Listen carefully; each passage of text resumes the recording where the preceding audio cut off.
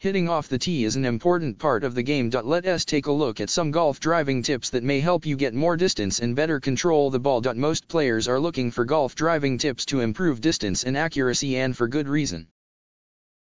With greater distance, birdie or eagle possibilities increase. With better accuracy, a player can keep the ball in play without losing strokes due to wayward hooks and slices. To achieve both distance and accuracy, the setup must be correct. When you address the ball on the tee, make sure you get into the athletic stance by keeping your feet shoulder width apart and allowing for some flex in your knees. The key to increasing your distance is maximizing club head speed, which your body to coil and uncoil. Without flex in your knees, this is all but impossible. One of the best golf driving tips is to remember to flex your knees. Standing too tall will cost you a great deal of power and distance. As part of your setup, be sure to play the ball forward. In the proper stance, the ball will be closer to your leading foot, and not in the center. This will help the club get the ball on the proper path and up into the air. One of lesser known golf driving tips is that your backswing should begin with your hips, and not your hands.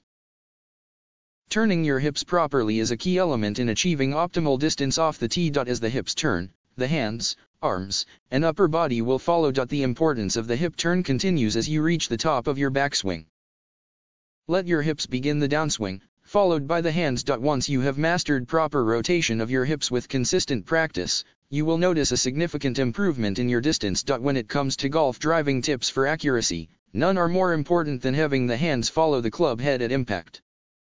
Your hands should keep the club face square as it strikes the ball, otherwise, you'll get a curveball. If you frequently notice your ball hooking or slicing, take a good look at your grip. If it is too strong or too weak, the club face will not be square as it strikes the ball. For best results, your grip should be neutral. This will prevent the face from opening and closing. Another of the best golf driving tips is to maintain a square stance as you address the ball. There may be times when you need to open or close your stance by moving your forward foot up or back, but a square stance, both feet in line with the target, is generally best. The same applies to your hips and shoulders. Keep your body square with the target and you will soon notice an improvement in your accuracy. Finally, you may want to experiment with one of the newer 460 cubic centimeters drivers.